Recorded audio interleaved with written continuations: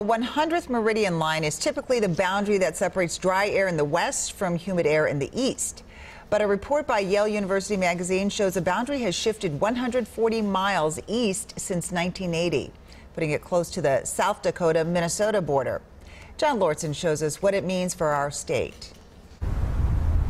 It's really surprising that it's January, honestly, just looking at how things are, because normally your fingers are freezing off. This winter, the bold north has been more like the mild to moderate north. I loved a cold winter, actually. I'd prefer it to be frigid. Minnesotans are either sulking or celebrating the lack of snow and cold. And while they do, another weather trend has caught the attention of climatologists. There's evidence that parts of the Dakotas have they've gotten to a state where they lose a little bit more water than they used to. Kenny Blumenfeld is a climatologist with the DNR. He's aware of the research that shows drier conditions shifting about 140 miles over the past 40 years.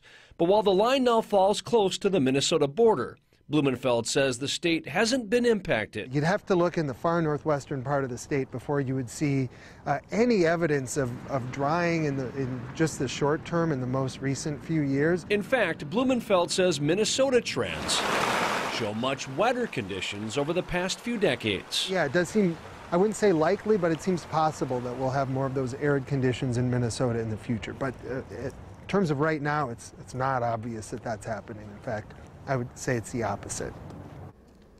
Blumenfeld says northwestern Minnesota has been a little drier, but has still seen plenty of wet years in the past decade. On the other hand, the southwestern part of the state has seen more rain the past few years, essentially the opposite of a drought. So we're kind of not going in that dry direction quite yet. Maybe years down the road, but right now we're seeing more precipitation than in recent memory. So, all right. Yeah. Thank you, John. You bet.